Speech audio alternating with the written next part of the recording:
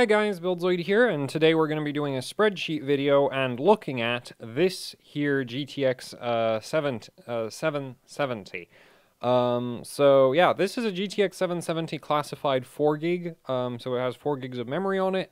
I did not choose to buy this. So the way I ended up with this card is, basically, I found a listing for a bunch of 7990s with water blocks for a decent price, and this was like a year ago, or maybe even longer. And this was a freebie that came with the 7990s, and the reason why this was a freebie that came with the 7990s is because this did not work. So it was a dead card, and the previous owner just wanted to get rid of it, and so, you know, it's like whoever buys the 7990s also gets this. And so basically the problem this had when I got it, because it does work now, though I won't be demonstrating that it works because, yeah, anyway, like I didn't set up the camera to show you the card running in a system, so yeah, but basically the problem this card had when I got it, it had sort of two problems, but they're both related to the same, like the cause of both issues is the same. So it would report insanely high power consumption figures, like 600 watts plus, and it was power throttling like crazy, and yeah, so the power management was just all kinds of broken, and it would also artifact like crazy. It was so tons of artifacting and totally broken power management. Initially, I thought, oh, I guess the power management is broken, and so I just desoldered the power monitoring circuitry, which stopped the which stopped the power throttling. It did not fix the artifacting. In fact, it made the artifacting way, way worse, because now the card wasn't underclocking itself anymore, and so the instability was that much worse because of that. So it turns out what the problem with this card is that this actually seemed to have like core BGA damage, and I'm not 100% confident on that, but basically, the thing is with any die, and actually this is convenient. So here we have a EVGA die that I pulled. Like this one's dead, so yeah, it's not like this is literally keychain parts at this point. Anyway, so this EVGA die right here, you have obviously the substrate, right, and then on the back of it you have the BGA. So that's that's this ball grid array on the back, and then on the front of it you have the silicon, and that connects to the substrate through a much smaller FCBGA array. And so the interesting thing about the FCBGA is that can fail.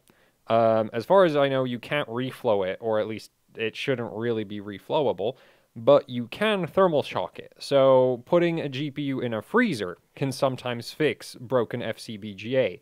Putting a GPU into like boiling water can fix broken FCBGA. Heating up a GPU to around 100 degrees will potentially fix damage in the connection between the silicon and the substrate. It will not fix failed like the actual like substrate to PCB BGA connection, because well, this one isn't, microscopic, and therefore you can't just sort of thermal shock it back into alignment. You actually need to, you can reflow this back to life, which is not, the best way of doing things, but it is an option.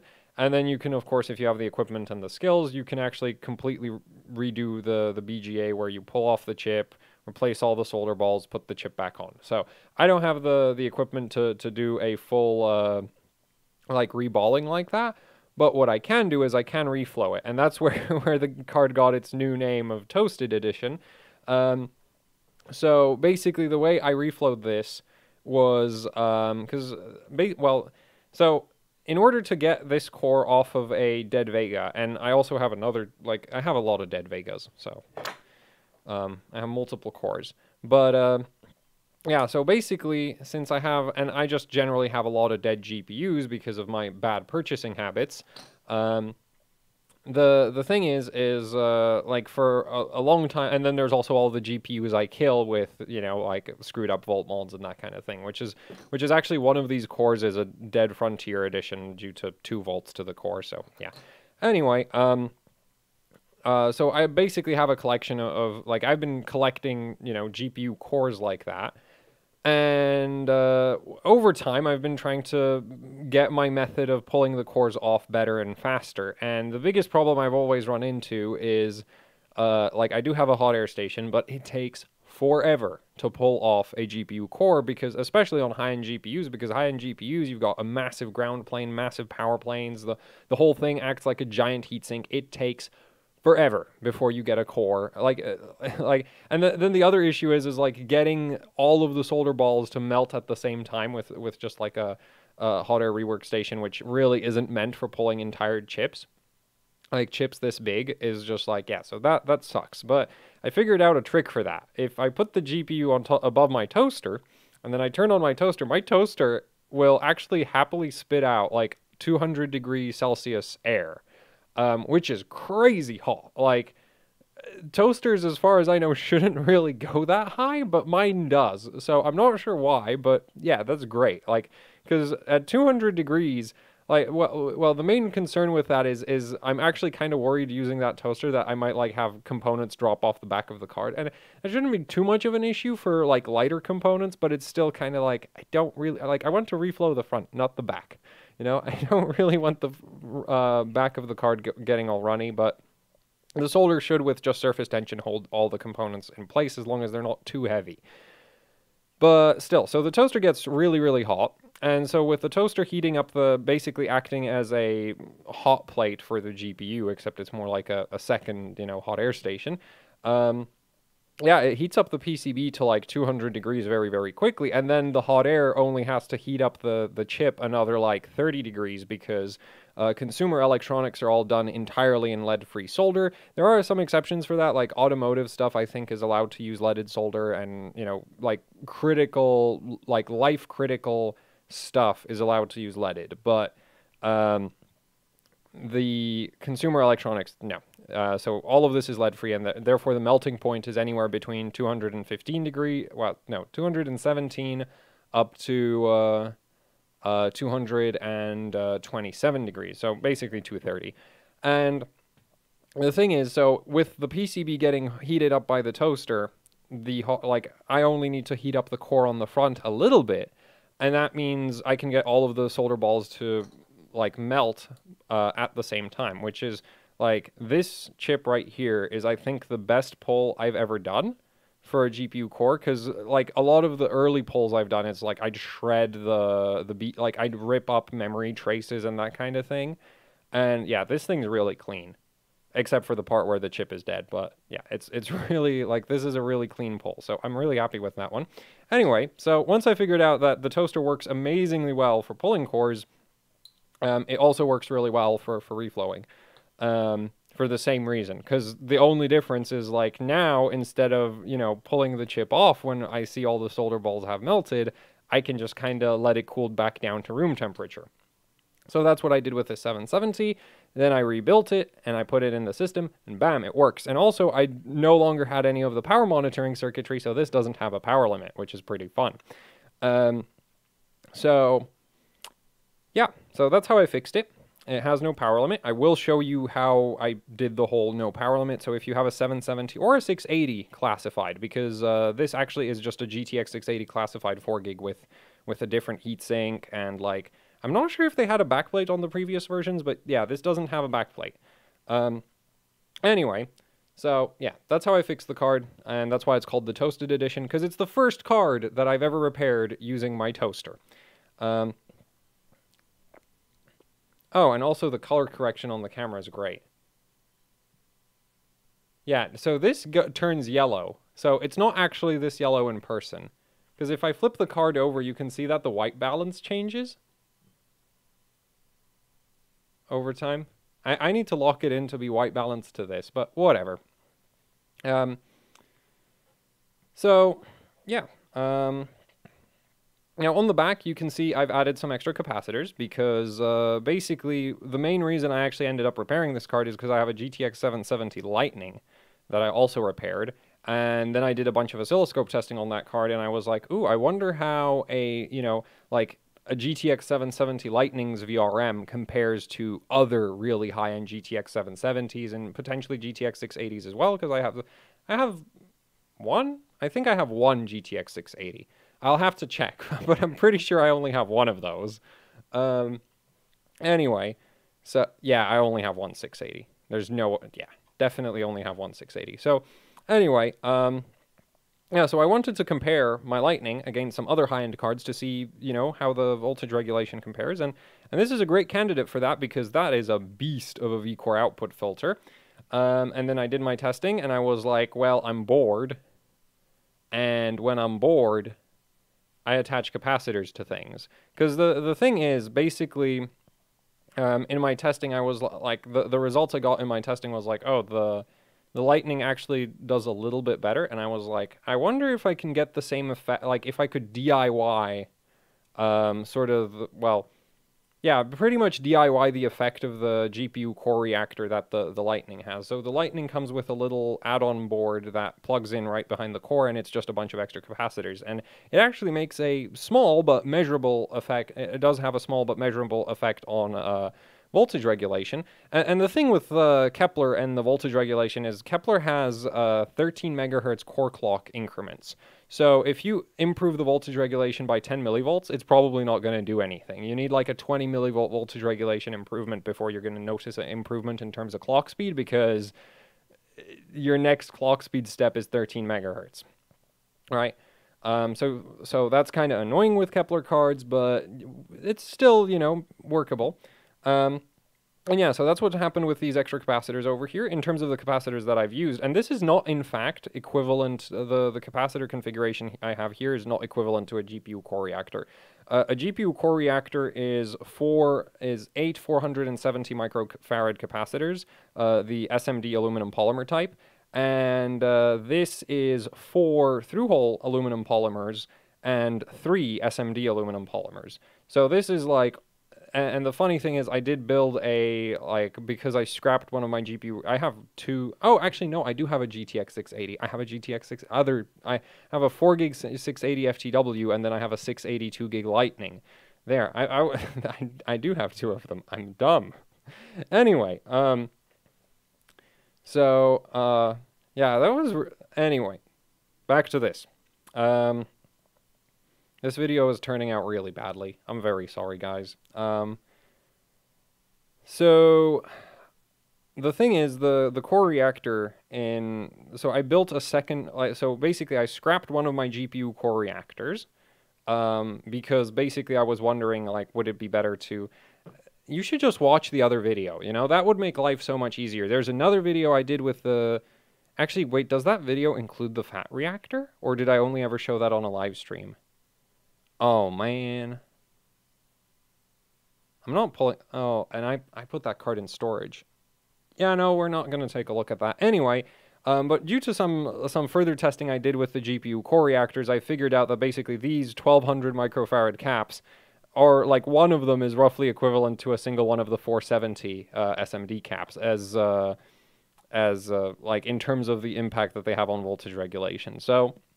basically, this isn't really an entire GPU core reactor, because we do have 4 of the 1200 microfarad caps, but only 3 of the 470s. So this is like 7/8 of a GPU core reactor, and not even really. And the main reason why the 1200 microfarad caps are so much worse for filtering, you know, right behind a GPU core is, like, these have much more ESL. And actually, they also have slightly more ESR than the SMD capacitors. So basically, like, sure, they can store significantly more energy. They're also just worse at releasing and storing that energy very quickly. So, yeah. And with GPU cores, like, the thing we're trying to filter here is very, very rapid switching noise from the silicon. So... yeah, these aren't ideal for this application, but the thing is, they're actually, like, the 1200 microfarad through-hole caps are significantly cheaper than the SMD 470s. So, you know, it's just like, and since they're roughly the same, like, the impact is roughly the same, it's like, it's not really, like, I'm cool with using them. There. So, yeah, so I messed around with that, and it does have a small effect, but it's not as much of an effect as I was hoping for, and at this point, let's pull off the cooler and take a look at the... power monitoring circuitry, or the lack of, well, the thing is, there's not that, like, well, it's just the brain part of the power monitoring circuitry that's missing. Also, I guess I should address the memory chips on the back of the card. So with GDDR5, like you might be looking at this and be like, oh, is this like dual rank for GDDR5? No, it isn't. GDDR memory uses a completely different method of getting more memory chips onto the same size memory controller. And the trick that they use is basically the memory chips are configurable. So you can run them in 16x mode, or you can run them in 32-bit, so 16-bit mode or 32-bit mode. And normally you have 32-bit wide memory chips. But here, because we have memory chips both on the front and the back, this is called clamshell mode because the chips are clamshelling around the PCB. They run in 16-bit width. So there's no performance benefit from having well, there's no intrinsic performance benefit from having more memory chips. You do have the benefit if you have a workload that needs 3 gigs of VRAM, well, it fits onto the card, whereas if you had a 2 gig card, it like 1 gig of data would be sitting in like system memory, and anytime the card wants to access that, it has to go through the PCIe slot to the CPU, get it from the, and that takes forever and torpedoes your frame rate. So but there is no, like, but if you have a 1 gig workload, a 4 gig card is not going to be any faster than a 2 gig card because there's no difference in the actual band, like in the effective bandwidth. So yeah, so that's just something that you should know about GDDR memory systems, is that clamshell mode really doesn't do it, like, it doesn't do anything for performance other than, like, if you need a lot of memory, then yeah, it helps then. But if you don't need a lot of memory, it doesn't do anything. So here we get to see the absolute, like, the thing is, like, the main reason why I wanted to compare the classified to the Lightning is this is a way bigger output filter than what the Lightning has. So I'm actually really surprised that the Lightning was doing so well, but again, it's like MSI literally decided to just whack capacitors right behind the core, whereas, you know, EVGA has a very elaborate output filter, but this is what we're trying to filter, and this is where our filter is, and it's just like, distance, bad. But yeah, we have a lot of SMD aluminum polymer capacitors, and then we have, of course, the through-hole aluminum polymer capacitors behind that. And then on the back of the card, we just have more of the same. This right here is for the memory, and the same goes over here. Like these 3 caps over here, that's for the memory, and this is all for the memory. So, yeah, but this is still a very, very substantial output filter. Also, this VRM is not even really meant for GTX 680s. Nvidia originally, I mean, EVGA originally had this VRM on the GTX 580. It's also on GTX 780 classifieds, 780 Ti classifieds, 780 Ti kingpins, GTX 980 Ti classifieds, GTX 1080 classifieds, and that's the last time they used this VRM, the 1080 classified. So, yeah, a beast of a VRM, but yeah, so there. So kind of a really cool VRM, but also a rather, like, EVGA likes copy pasting it around, and it makes sense. Like, if you have a perfectly good VRM, why would you design a new one? Yeah, I think the main difference between the light, like this, and the Lightning is that I think the Lightning technically might have more of the SMD aluminum polymers, and the Lightning is also a true 8-phase, whereas this is a 14-phase with doublers. I don't think that really does anything. I think the Lightning might actually run a higher stock switching frequency. So, but before we, like, we need to look at the results. So out of, like, without the context of the spreadsheet, this, everything I'm saying probably, well, for a lot of people, even with the spreadsheet, it won't make any sense, but, you know, for those who understand the spreadsheet, it'll add some much needed context. So, the current monitoring thing. Let's move the card over, and I think I got it relatively centered, so let's zoom in. And I overdid it.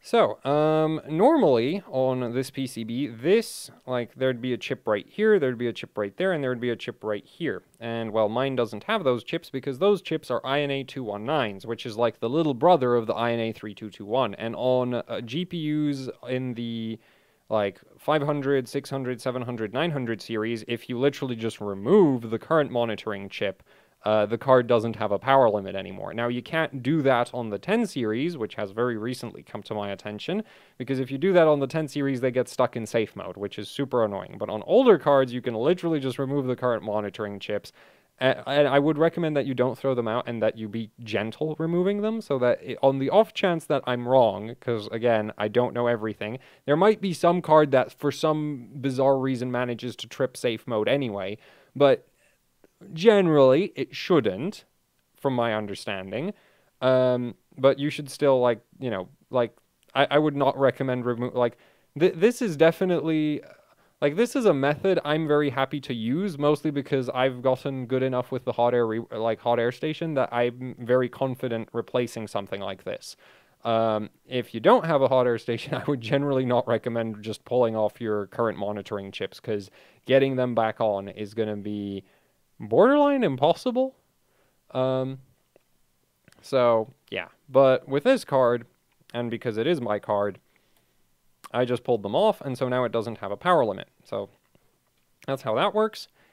And I guess, well, there's actually a couple more things that I could point out. So the thermal paste that I'm using, it's blue, it's Kingpin Cooling KPX. Great thermal paste. It's primarily meant for liquid nitrogen, but it also works really, really well at ambient. Other than that, right, so that's actually everything I've done to the card. You know, the funny thing is, I'm still considering adding more capacitors. Like, I am still toying with that idea. But, anyway, the other thing that I've done, and I'm not the artwork, loosely, you know, artwork on the shroud. No, the other thing that I've done to the card is actually these heat sinks from EVGA are, the fins at the end are really loose, and actually, like, you can still, so yeah, you can see these fins are still pretty loose, and this is super annoying because basically if you max out the fan speed on this card, this end of the heatsink just starts to rattle. And one of the workarounds that I've been sort of using for that is because they have these holes put into the fins for, like, extra, like, to allow air to travel through the fin stack better. If you just put a screw into those holes, you can sort of fix the fins together, and they'll be much less loose, and therefore they won't rattle around so much. So that's the other thing that I've done to this card. And I also have that on my 780 Ti. Like, this is a thing that I do with a lot of the classified coolers, because basically they all rattle.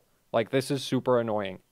And it's not a big deal if you're, you know, at normal fan speeds, but for benchmarking, I normally max out the fan speed, and it's just obnoxious to have, like, the fan, the noise of the fans I can live with, but the heatsink, like, rattling around because there's loose fins in it is just, I find that really, really annoying. So that takes care of that.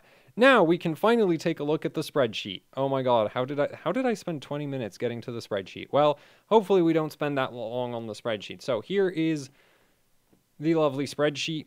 So here we have the test results from the Lightning. With the reactor, the Lightning is doing 1 point, like, these are the important numbers. This over here is just like, okay, that's neat to look at, but it doesn't actually matter that much. So these are the important values. So with the reactor, the Lightning is doing 1.14 minimum voltage, and like on average, like the average, we should just pull up the image.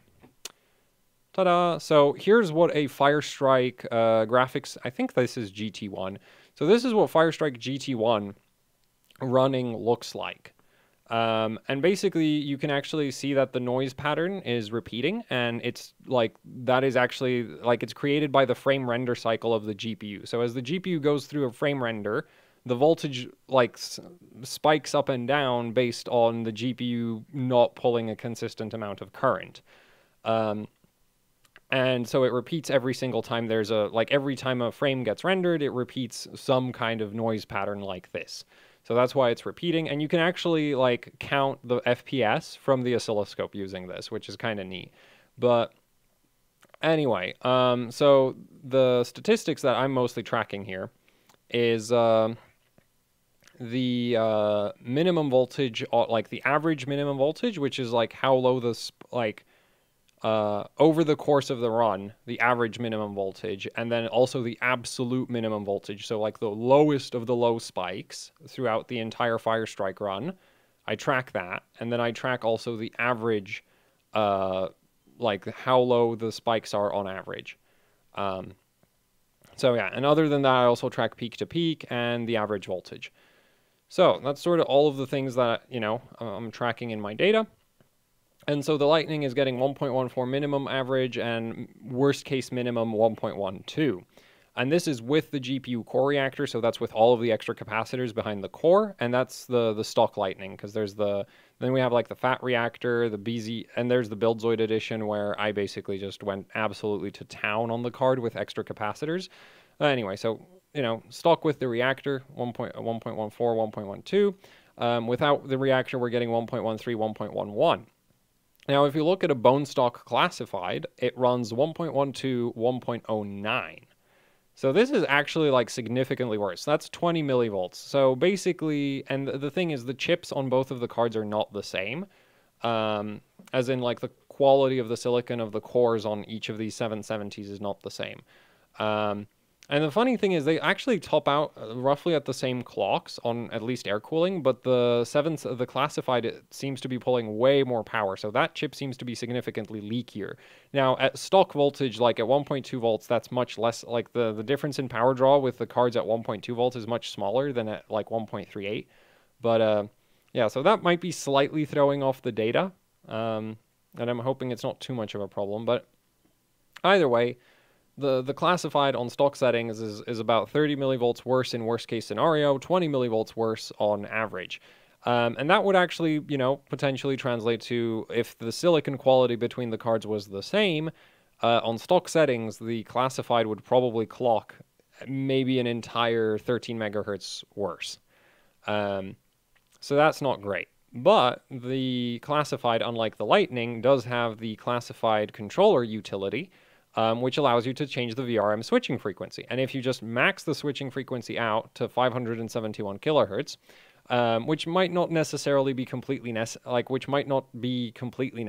but I'm lazy and I didn't feel like testing every single step between 260 and 571 kilohertz, so I just maxed it out. That immediately gets us basically to the same performance level as, like, it's sort of in between a Lightning with the reactor and the Lightning without the reactor, because we have the minimum, like, average minimums of without the reactor, but the minimum of with the reactor. So that massively improves the voltage regulation. Yeah, but we're still losing on the peak to peak. And I like, the thing is, I'm just going to say that's just a distribution of capacitance thing going on there, because with the GPU core reactor, the Lightning has something like 4,000 microfarads of capacitance sitting right behind the core, and the classified, like, it doesn't have that. Like, it might have more capacitance in total, but most of that capacitance is sitting, very far away from the core, and I'm measuring right behind the GPU core, and I forgot to talk about where I measured from. Yay! I'm not reshooting this video. I've reshot this video way too many times. But, so the measuring point is right here. Like, these two capacitors right here, I measured on this card and also on the Lightning. I measured from the exact same two capacitors on both cards, because if you measure from a different capacitor, you're going to get a different measurement. And, like, what's also really annoying? Some cards will actually have different capacitors sitting behind the core. Like, not these two, but I think some Asus cards will actually replace the capacitors. Actually, I'm not sure if Asus does that specifically, but there are some cards where the back of core capacitors will be replaced with like these are 10 microfarads, but sometimes you'll get cards with 47 microfarad caps. And then it's just like, yeah, you try to measure off of those and you're going to get a different measurement than if you're measuring off of 10s. So that's like, that's not great. Anyway, back to the spreadsheet. So, the biggest problem with the classified is basically on stock settings, it doesn't run the very high switching frequency. At 260 kilohertz, we're back down to 1.09 volts. So yeah, like the switching frequency is very much like the main thing affecting this. And the funny thing is, with the classified controller, as soon as you start messing with that, it kind of changes, like it seems to change the behavior of the VRM a little bit, which is why even though, you know, like 260 kilohertz and the same average voltage, here we're getting like slightly better results for GT2, so that's graphics test 2 is getting slightly better worst case minimums, but for some reason the peak to peak, like the thing is 10 millivolts peak to, like worst case scenario peak to peak has got worse, but on average the peak to peak is about the same. So yeah, basically no difference. So 260 kilohertz is the same as stock, but there's a bit of like maybe slight voltage configuration difference there. Anyway, then we have the Buildzoid edition configuration, which I should really rename that to the Toaster edition. But anyway, so this is with the extra capacitors that I added, and so the extra capacitors made a huge difference at 260 kilohertz switching frequency. Like I literally took it from losing like well, basically that's a 20 millivolt improvement right there. So that's significant. That's a big gain. And then at 571 kilohertz, we're now matching, like the card is now matching the Lightning on average, but it's not beating it, like it's not any better on the worst case scenario minimum. So, which is fine. Like honestly, like that's especially considering that I only added like 7 capacitors in total, whereas the Lightning, like I think when I was finished with the Lightning, it had all 8 of the capacitors from the reactor. Then it had an entire extra, well, the thing is there's like the reactor SLI configurations where it's just like, so not only, so the reactor SLI configurations is like, so we have 8, like we have the entire capacity, like all of the caps from the reactor are now soldered to the card. Then I've also added a bunch of 22 microfarad cap, like just a bunch of random small multilayer ceramics under the reactor.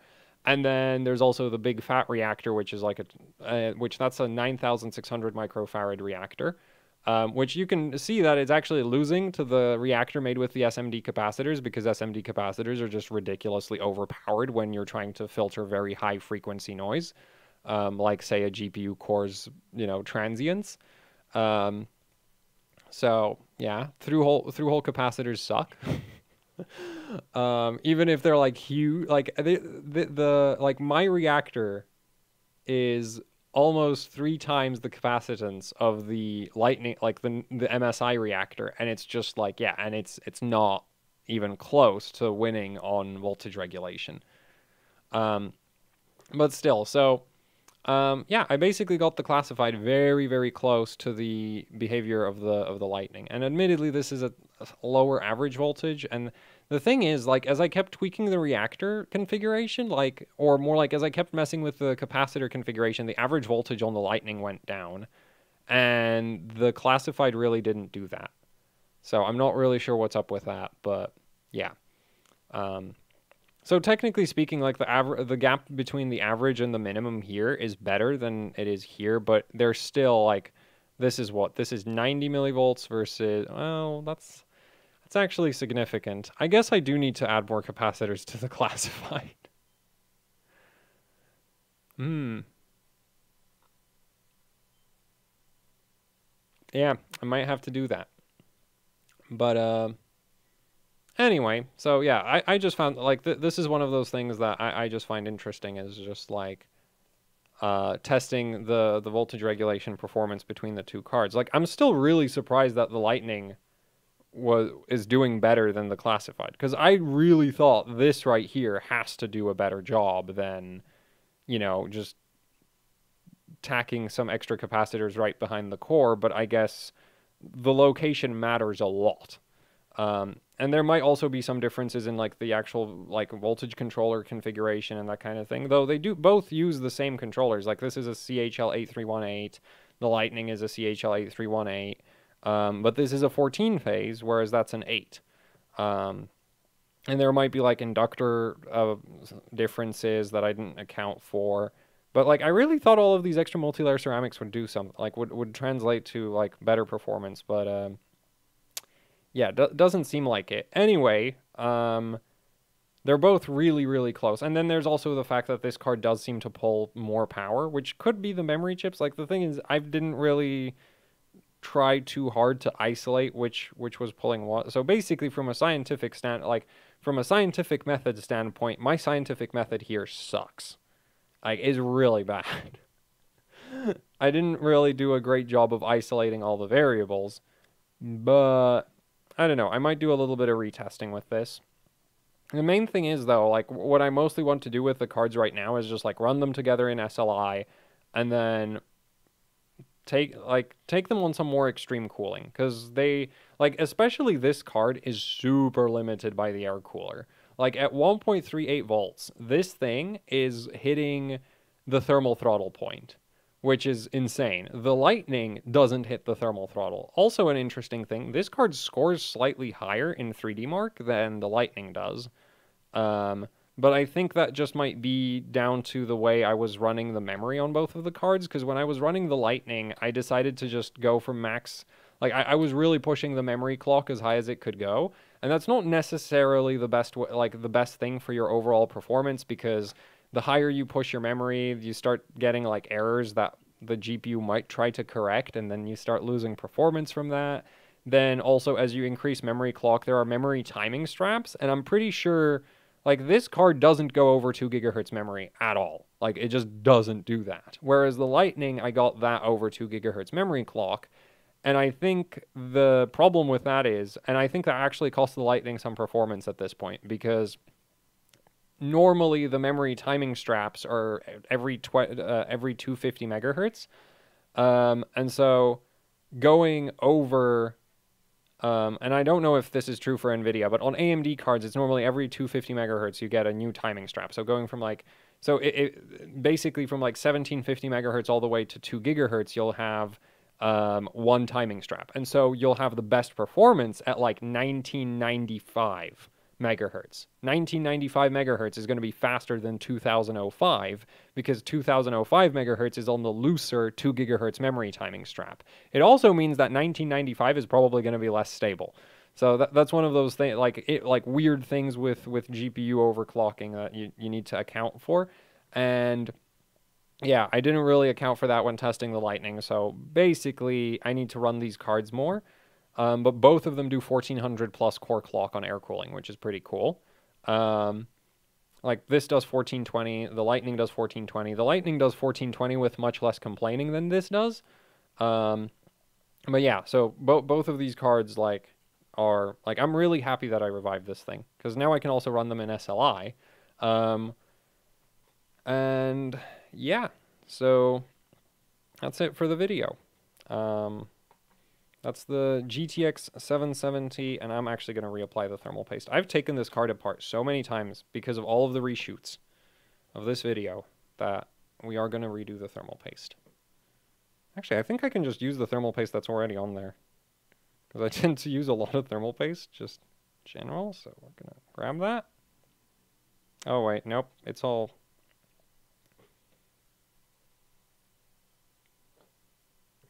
Now somebody's going to be like, you're just making the video longer for no reason. Yeah, no, this thermal paste is all dried up. You know what? Let's just end the video here. I'm going to reapply the redo the thermal paste off camera. So anyway, yeah, thank you for watching. Like, share, subscribe, leave any comments, questions, suggestions down in the comment section below. If you'd like to support what I do here with actually hardcore overclocking, I have a Patreon. There's a link to that down in the description below. It goes towards things like this. And then there's also the HOC Teespring store, where you can pick up shirts, stickers, posters, and other YouTube, you know, the usual YouTuber merch stuff. And that also goes towards things like this. And other things, you know, but things like this. Anyway, so yeah, that's it for the video. Thanks for watching, and goodbye.